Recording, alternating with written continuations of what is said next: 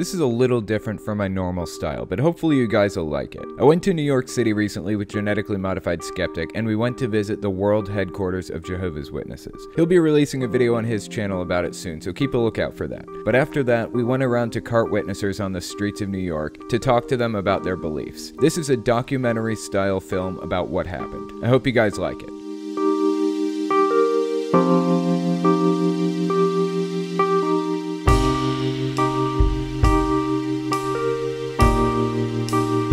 Before we get into it, I just want to mention that there are a few really good ways to show your support. I consolidated all the ways on my website, telltaleatheist.com, so if you want to read blog articles I write, check out my retro game store, find out when I'm having meetups or conferences next, or any of that stuff, that's a pretty good central hub to find out. But if you do go there, you'll find links to my Patreon, which is one of the best ways to support me, my merchandise store, which is also really good, and my retro game store. You'll also find links to my Twitter and Facebook and all kinds of other stuff. Links to all that stuff are all in the description, so check it out. Also give my retro game channel a look. I just launched it recently. I talk about all kinds of game related subjects. I think it's pretty interesting, but I'm probably biased. Anyways, let's get into it.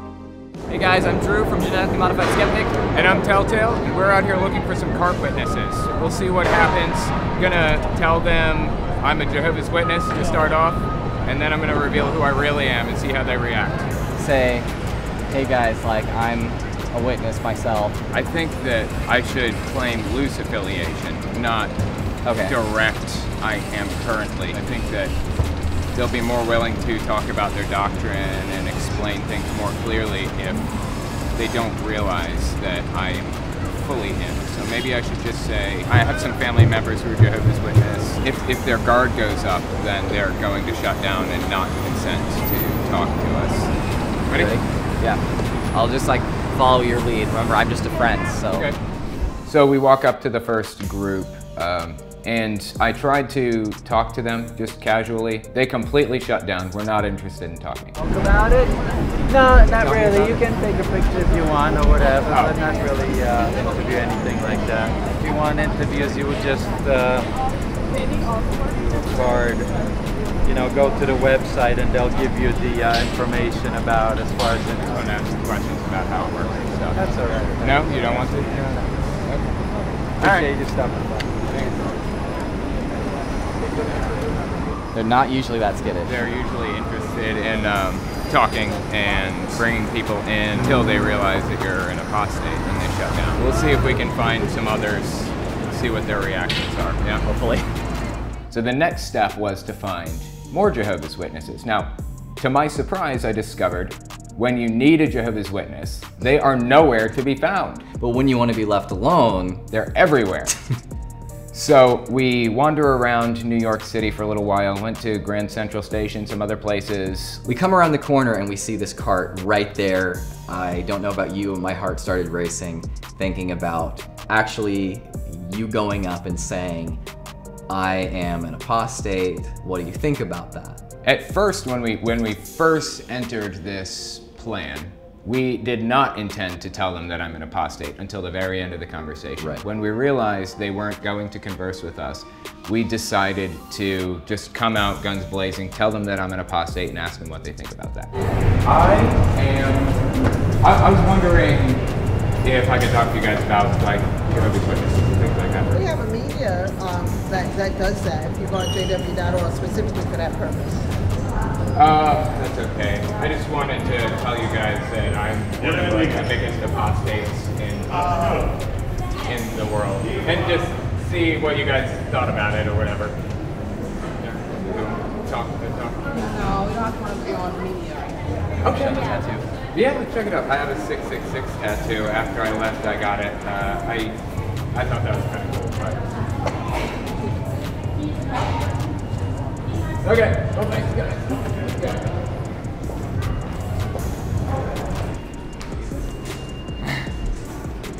Yeah, I'm good. That sucked. That really sucked. They completely shut down. They completely stopped talking. Didn't make eye contact anymore. No more eye contact. Wouldn't look at him. No, wouldn't respond to me. Wouldn't anything. They just said, we don't want to be on camera. You think that's typical? Yes. Oh my God. I'm actually surprised they didn't physically turn around. I thought that's what was going to happen. They're not a cult though. No, they're not. So, for real.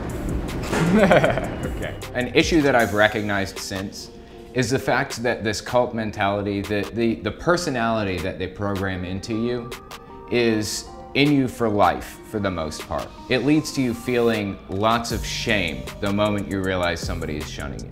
It leads to a kind of a timidness to your personality. And it was really, really difficult to go up to these people and tell them that I was an apostate and see how they were going to react. All right, so, hey guys, I'm disfellowshipped. I'm one of the biggest apostates in the world. I just wanted to see what you thought about it, like how you feel about apostates. Yeah, that's perfect. I just want to see how you guys feel about apostates. Yeah. I used to be a Jehovah's Witness, and am no longer. I'm actually one of the biggest apostate activists in the world. I was wondering what you guys think of the work I'm doing and stuff. You want to talk about it? Okay.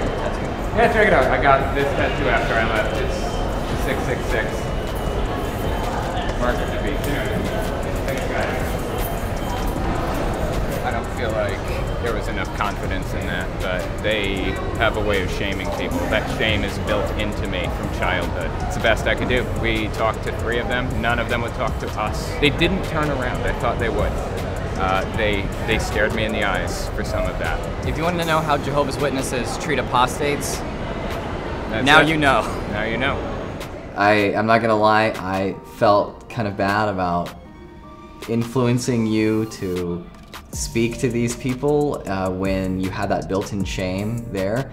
But it was interesting to see you go into something that was ingrained in you in childhood. It's not something that I've seen, as we've hung out in the past. I'm an activist. I do this for a living. I'm used to this kind of stuff.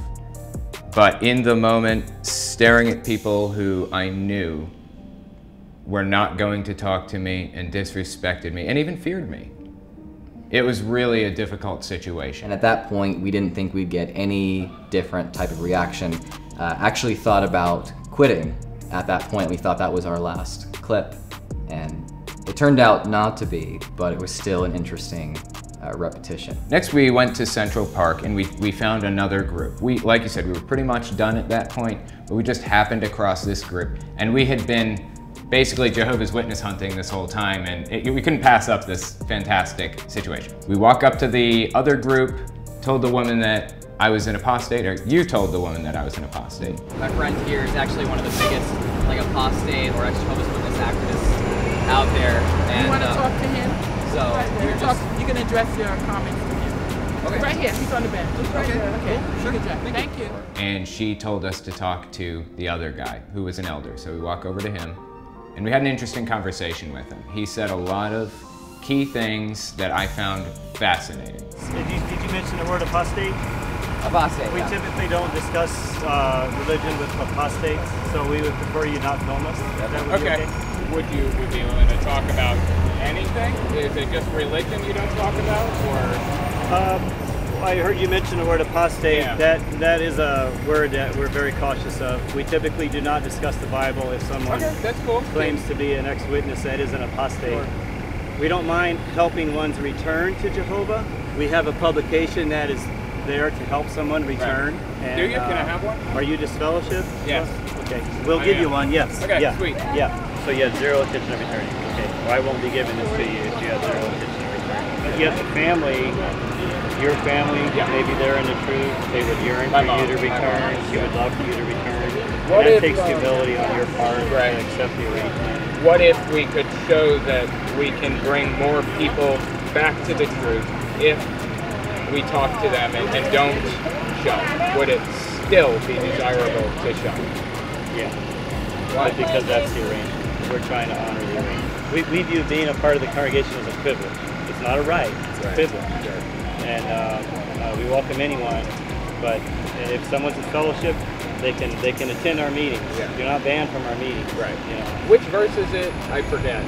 That talks about disfellowshipping or not even dining with a man. Is that in Matthew? 1 Corinthians. 1 Corinthians. Did you read the second letter to the Corinthians? He came back. Where he came back and said, "Don't cause undue sorrow." Yes. Yeah, and I'm sure. How do you justify it? And I'm sure that when you come back to Jehovah, your mother, your friends, your family will absolutely welcome and embrace you. The second Corinthians letter says, "Don't cause undue sorrow." Right. In other words, when he's back, don't make him feel bad for being So gone. you do want to cause undue sorrow until they come back. We are honoring the arrangement until they come back, and then when they come back, So you do want to cause undue sorrow until they come back. we don't use that term, undue sorrow. The Bible uses that term. I'm an elder in the congregation, and in talking to you, you use the term. I'm being very guarded, Sure. but I'm willing to help you realize that if you want to come back to Jehovah, you can. You just have to go through the steps. Right. One, stop being an activist, campaigning or hurting. Yeah. And number two, humility. Come recognize, sit in the congregation and realize the privilege to be in the congregation, to have truth, and then make arrangements with the elders to help you. Let's say that I don't have any issue with the teachings.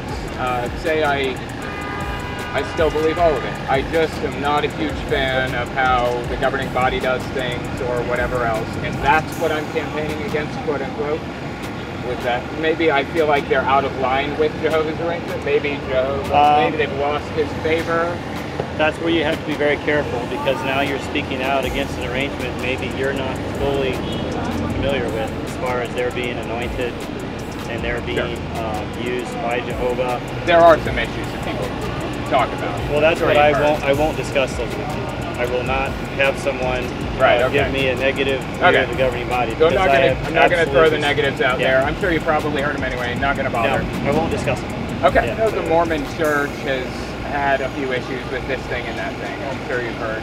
I have talked to Mormons before. If they were, and they have been told not to talk to people who disagree with them, because the organization, the Mormon Church, doesn't want people hearing outside information about what the Mormon Church is doing. How can those people, the Mormons, determine or figure out if it's doing something that's not good without asking questions? I can't speak for them. I'm not going to talk about that. Yeah. And I won't discuss the faithful slave. There are a lot of ways in which your personality is kind of built up in a very specific way right? I mean, they try to get you to be the way that they see Jehovah would want you to be. Yeah, the Christian personality, the new personality. Yeah. It's called. Yeah. And that sticks in you for life, pretty much. Yeah. So I don't want you to think. I really, to this day, do not like confrontation or being in people's faces or yelling or anything. We got some interesting conversation out of him, surprisingly. He talked about the Christian personality that they put on. I mentioned that there's behavior modification to make people more like what God would want them to be like, which is the sign of a cult. And he acknowledged, yes, that's called the Christian personality. You did a little bit of street epistemology on him at one point. What was your take on that? I just wanted to figure out whether or not he would openly admit, like he had with admitting that he had basically been programmed with a specific personality, that there was absolutely nothing that could possibly convince him, even hypothetically, that the Jehovah's Witnesses were not the right group to be a part of, that the Watchtower Society was corrupt or fallible. He ended up telling us repeatedly that there's absolutely nothing that could possibly change his mind about anything he believes in relation to the Watchtower Society or to Jehovah. Would there be any possible way or like method of reasoning or line of evidence that could ever convince you that basically being a part of the Watchtower Society or being a Jehovah's Witness is not the way to go, is not the right thing? I won't hear that. No, we'll not discuss it. Because I know the ring of truth. There's fundamental major differences between false religion and Bible truth. very clear, and those are clear to me. And we will not entertain reasons why Watchtower, reasons why Jehovah's Witnesses are not true. We won't entertain that. Like if I said I'll never entertain or discuss anything that goes against what I believe, would it be possible to convince me that Jehovah's Witnesses, like, I should join? That's opening your Bible and seeing what the Bible really says. That's our message. It's not criticizing one's faith. We simply open the Bible. What does the Bible really say? It's very clear on the Godhead, on the immortal soul, God's purpose, the kingdom, Trinity, hell. all those things. Yeah, and this gentleman knows. You know? So does that mean that if I presented a different narrative or a different set of ideas or biblical interpretation than like what you believe, that means that it's not negative and it's not going against what?